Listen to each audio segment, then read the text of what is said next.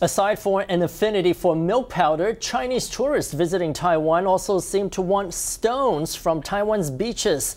But picking up a load of stones is not allowed, as the Chinese couple heading home found out yesterday. They were stopped at the airport with 5 kilos of stones collected at Chishingtan beach in Hualien and had to give them up. An X-ray machine detected the 5 kilos of stones after the Chinese couple checked in their bags. When airport workers pulled them aside, they fumed, insistent that the stones were not prohibited goods. But Tourism Bureau staffers then intervened and got the couple to leave after explaining Taiwan's regulations. In fact, guides often remind Chinese tourists not to pick up stones in Taiwan. But the message doesn't always get through.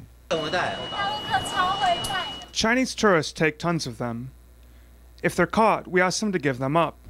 We don't let them take the stones home. When Chinese tourists go to a place, they are used to collecting souvenirs, and they try to collect loose stones. But we have rules. The number of stones people can collect is limited. The Tourism Bureau said Chinese tourists are reminded of the restrictions in a handbook it puts out on traveling in Taiwan, but it pledged to further raise awareness of the issue. Chinese tourists who don't listen will be subject to fines of 3,000 to 15,000 NT dollars.